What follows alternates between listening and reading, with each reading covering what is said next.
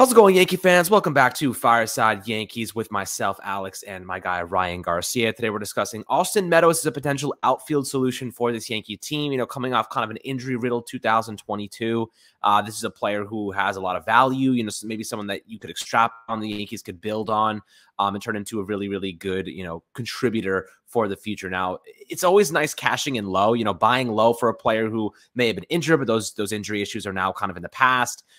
This is a guy that Ryan knows a lot about. He's in the process of writing a really good article on him, so definitely check that out when it's finished, probably today or tomorrow. This is an option, right? The Yankees have options in terms of Max Kepler, Brian Reynolds, depending if you want to go with a more risky or a more blockbuster kind of strategy here, or go with a conservative strategy like Oswaldo Cabrera and Aaron Hicks. Not Hicks really, but more so Cabrera. I think we can all agree on that. But Ryan, before we dive into Austin Meadows, what he would bring and maybe what the Yankees would have to give up in return, how you doing today, my friend? I'm doing great. Austin Meadows is someone that I think, could be on the trade block. There are some lingering, question marks about his health. Last year he had some issues medically. He had contracted some illnesses throughout the season. It was really just a long year of rehabbing and trying to get back on the field, and it affected his mental health. He didn't play, the rest of the season because he was struggling with his mental health coming back from rehabbing, which is tough. A lot of athletes, have to. When you rehab, it's a tough process, man. It's an annoying process. You're there, you're going through rehab assignments, you're doing workouts, and you're not able to contribute on the field. And any setbacks just kind of dampen that mood. That's something that gets under discussed with athletes. But, the Tigers, Scott Harris, their GM, said he's clear to play. There aren't concerns about whether he'll be ready for opening day or not, which is a huge thing, not just for any team looking to trade for him or the Tigers in general, but for Austin Meadows, right? It's good to see an athlete get back on their feet like that. But Austin Meadows is someone who Yankee fans should be familiar with because he used to kill us, right? He had a career near 900 OPS against the New York Yankees. He's a guy who can, 2021, his last fully healthy season, he hit 27 home runs, 113 WRC plus, slugged 458.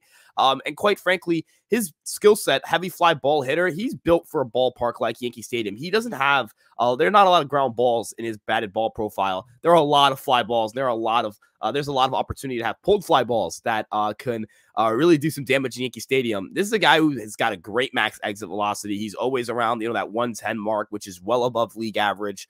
In terms of just being able to go out there and put loft in a ball, and as a left-handed hitter, that's really all you need to do in Yankee Stadium. He could be a guy who hits, 30 plus home runs for the Yankees if he plays in Yankee Stadium. His sprint speed numbers this year weren't great, but typically in the past, he's an above average guy in terms of just raw speed. His BSR, which is base running value, is in the negatives, which tells you he's a guy who's got some speed, but is the most disciplined base runner. Perhaps you can correct that in New York. I know the Tigers struggle as a team to do anything offensively, and the Rays have been up and down sometimes with base running decisions. This year, they weren't very good base running wise. So perhaps just being with the Yankees, the Yankees have emphasized the running game a little bit more over the last few years. Meadows is a guy who has experience in left field, isn't the best defender in the world, career 5 defensive runs saved, but -3 outs above average. So, kind of a weird situation where he might be an above average defender, but he could also be a below average defender according to some metrics. So probably would say he's roughly league average out there, which is fine if he's giving you that 30 home run bat. He's got great walk rates. His career whiff percentage is below league average, better than league average, excuse me.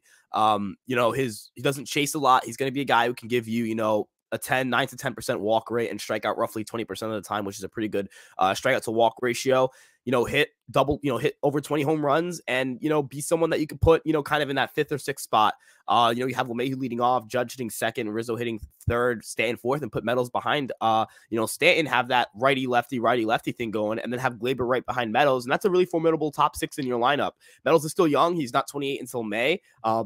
Yankees would have him for 2 more years after they would have him through 2025, same amount of years of control as Gleyber Torres. And, that's something that I think the Yankees could really like, having a young outfielder who can hit some home runs for you. I know the Yankees have guys like Dominguez and Pereira on the way. That is the guy that you look at and, you can easily move off of that as well. He's in arbitration. So if he struggles this year, you can non-tender him if need be. There's no long-term commitment there. There isn't a contract. There isn't anything outside of just the money you decide to commit to him through arbitration. So I really think this could be a fit for a Yankee team that might want to keep an outfield spot flexible in case Pereira or Dominguez pan out. And even if one of them pan out, we discussed Bader earlier. Maybe if Bader leaves the free agency, one of those guys slide over to center field. So you still have a left fielder there for a year. Dominguez isn't going to play a role in this 2023 team, I'd imagine, unless he just destroys the baseball in Double-A. This is a player that you get a left-handed bat, you get a left-handed power bat, and I think it'll help your lineup significantly. And he projects very well for next year. So definitely look at him as an under the radar kind of guy that you can bring in and get some pretty good offense out of. Yeah, and as you mentioned, you kind of hinted at the defense has been a little bit of a liability, but the only position where he's actually been okay was left field. So that's definitely a good situation for the Yankees. So they want to go. He has 5 defensive runs saved above average, whereas he had -13 in right field and -4 in center field. So having that little bit of boost in left field, maybe it translates over to the Yankees. Maybe that is an under the radar type of option for this team. But Austin Meadows, that's definitely a name we haven't heard. 27 years old. He's extremely young. He's a free agent in 2025. And he just signed a 1-year deal at $4.3 million to avoid arbitration. So 6'3", 225 guy, has good size. He's a lefty, so he fits the mold exactly for what the Yankees are looking for. Steamer projections have him hitting 20 homers this year, guys. He had 27 homers in 2021, 247 average with a 324 OBP. 117 WRC plus, man. This is a very good player that's under the radar. I mean, if you're the Yankees, he's on a 1-year deal. You could, he's not a free agent, so you could easily just continue settling in arbitration with him. And coming off a down year, maybe the Yankees can get him at a pretty cheap price point. I don't know. So if you were going to trade for him, I guess what would your preferable package be if you had to? Let's say it was like right now you had to give up a couple players for him. What would be your ideal package? So the Yankees, have one thing that I think the Tigers could really be interested in, and that would be, this is going to sound crazy because the guy didn't play last year, really. But Ben Wortvet could be a part of this deal. I mean, the Tigers don't really have a catcher, right? You look at Jake Rogers and Eric Haas, they can hit, but neither of them are, they're not catchers. Like, it's not like bad defense. Like, Gary Sanchez wasn't a great defender, but you could live with it because it wasn't the worst in the world and he could hit. So you kind of just put up with it when he hit. We're talking like these guys should not be major league catchers type of stuff defensively. So, I look at Wortvet as someone that can give them, some stability, a good framer, someone who can at least be behind the dish and handle a pitching staff. They had that with Tucker Barnhart last year. He left. Wortvet's very similar, left-handed, good defense first guy, isn't going to hit very much for you. But Wortvet, I think, is kind of that major league player you're looking at. If you want to throw in a reliever, Domingo Germán, whether they need that pitching or not is debatable. The Tigers have some pretty good young starters, so I'm not sure they want to go down that route, but Germán is a veteran. The Tigers did have some injuries in that pitching staff. They currently have guys like Matthew Boyd that they brought in, Michael Lorenzen.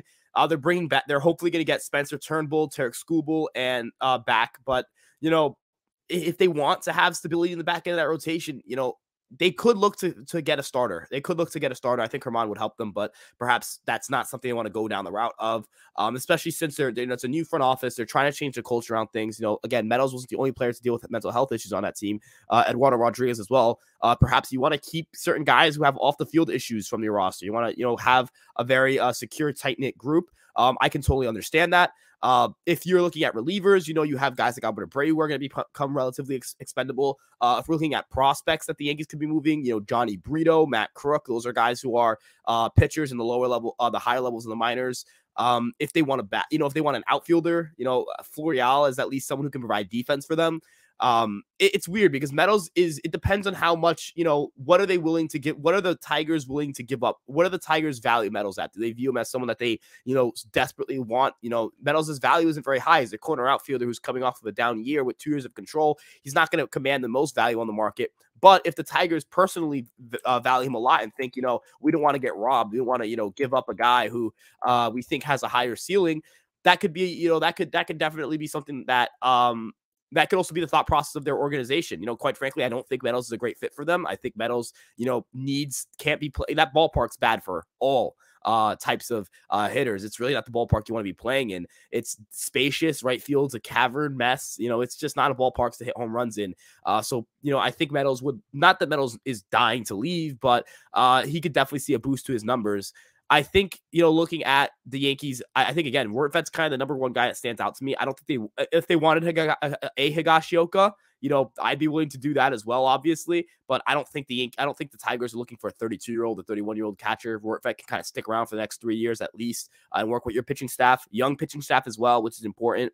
The Yankees just got to dig into their lower levels of the minors and find, any arms that could entice them. Elijah Dunham could entice them. Elijah Dunham hit pretty well last year.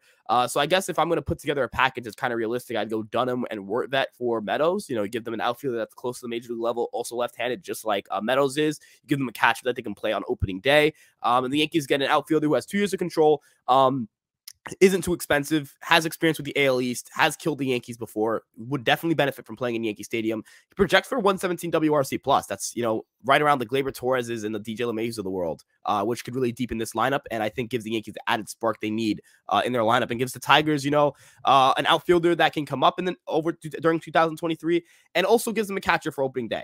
I think that it's kind of a mutually beneficial deal. If the Yankees want to throw in an arm, Albert Abreu is pretty expendable. They can. And I think the Tigers would be looking for whatever they can get pitching wise, because you can never have too much pitching. Yeah, I think that's a pretty good option. Definitely one that is a little bit more underrated, a little bit more. I mean, look, if he had 20 plus home runs, if he could do that, that's awesome. Lefty bat, Yankee Stadium, really, really preferable. And the shift being banned, this is going to help players like Austin Meadows. This is going to help guys that are going to pull the ball a lot. And I think that he probably fits our molds quite nicely. I'm curious to see if this would be an option for the Yankees, if it's someone that is even on their radar, because we hear a lot about Brian Reynolds. We hear a lot about Max Kepler and whatnot, but this is not one that we've heard about. And it actually does make a lot of sense. So I'll ask you this, before we wrap this episode up, would you prefer Max Kepler or Austin Meadows if you had to choose? That's a tough question, because I think I'm getting a higher floor with Max Kepler, but the ceiling with Meadows, he's very similar. I think you can really make the comparison that Austin Meadows is the Michael Conforto of the trade market, where it's like it's a bat first guy. Maybe the glove isn't going to be too great, but the bat can be really damn good. He projects the same as Conforto did as a free agent offensively. So I really think the fit there could be pretty nice. I do think that Meadows is someone that can go out. I mean, the offensive ceiling, man. If you think Kepler can figure it out in New York, what is Meadows going to figure out in New York? He could. We've seen him put up elite seasons before. He put up a 144 WRC plus in 2019. He put up a 113 in 2021, which isn't elite, but 27 home runs. You're getting that type of production. You could get again a little bit more offensive production with that short porch in right field. He's someone who definitely I'm enticed. I'm inclined to say Kepler because of the floor, but a part of me thinks to myself, I'm looking at this lineup and just projecting it for opening day. I could really see Meadows slotting in nicely. And I think he is a guy who I'd also compare to that Rizzo comparison, where we saw elite seasons from Rizzo prior to 2020. He was a consistently elite first baseman and then kind of fell off a little bit and fell into kind of being more of a league average first baseman. Comes over to the Yankees, 2022, fixes his swing, gets more loft, and suddenly he's one of the best power hitting first basemen in the league again. So Meadows is someone who I would say, if the Yankees want to explore that, I would be definitely all down. I'd be all in. And I'd say the offensive ceiling and the offensive floor is higher, but the defensive ceiling and the overall floor for Kepler is higher, but the offense, if you just want straight offense, Meadows is your guy. It's tough. It really is close for me, but I think I might go Meadows here. I might lean a little bit towards Meadows as of right now, but I could also just be going off of the fact that we just started talking about Meadows this morning, and it's a fresh player, a new idea, a new concept, and that might be what entices me a little bit more. But I think it's even split, but that bat is really enticing. It really is. It's hard for me to pick, but I think I might side with Meadows here just because of that bat. Yeah, that's really interesting. I'm very curious to see what the Yankees do here. If they do go with someone, I would be curious to see what the trade differences are. So maybe we'll have to do an article, Ryan, about like comparisons between like a trade, what they'd have to give up for Kepler, what they'd have to give up for Meadows, and who'd be the better pick there as a follow-up article to your specific Meadows one. That'd be kind of interesting to look at comparably what those two guys would offer side by side and which one would be the better option for the Yankees. And, if you're looking at it just by the numbers, maybe they do shift to Meadows at a similar price point given his upside. So definitely curious. I think he's a little bit younger as well. I think 27 years old, and Meadows in 29 for Kepler, right? Yeah, they're 2-year age gap. And free agency is only 2025 for Meadows. So you still have years left of control at a very cheap price point. Whereas Kepler has 2023 in a club option with 2024, a little bit more money, I think $7 or $8 million. So you are getting him a little bit cheaper. That's definitely a benefit. But guys, I'd love to hear your perspectives below in the YouTube comments. Definitely would love to hear if you would prefer Meadows or prefer Kepler. Definitely an intriguing player here that nobody's really talked about. So kudos to you, Ryan, for finding him as a good option in left field. He's not the defensive star that Kepler is, but offensively, he definitely would be a little bit better. And I think that is something the Yankees would definitely be considering, especially with the lefty bat. But as always, my friends, make sure to like and subscribe as always. And we'll catch you guys on the next Fireside Yankees episode.